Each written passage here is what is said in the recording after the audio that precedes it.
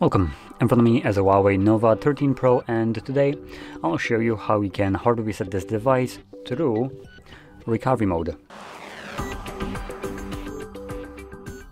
So doing this kind of reset would allow you to get rid of a screen lock if you have one set that you don't know. And to start off, you just turn off the device, so you want to hold power button until you have the boot options and ignore this. So keep on holding, and from here select power off. Now when the device turns off, you're going to hold power button and volume up at the same time.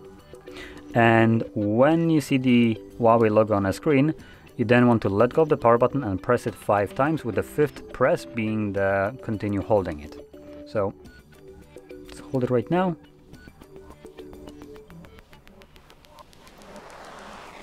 So in a second there will be HUAWEI logo, which means I'm going to be starting the 5 presses. So 1, 2, 3, 4, 5.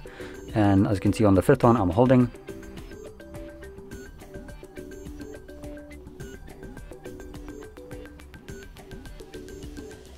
And as you can see, this then takes us to the recovery mode.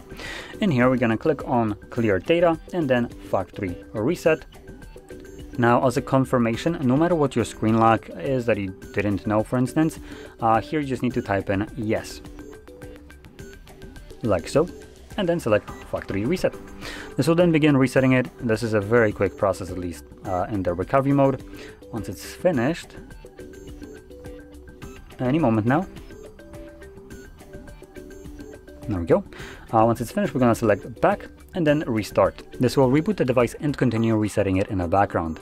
Now this will take about 2 minutes to finish up, and once it's completed, we will be presented with Android setup screen. So I'll be back once that is visible for me.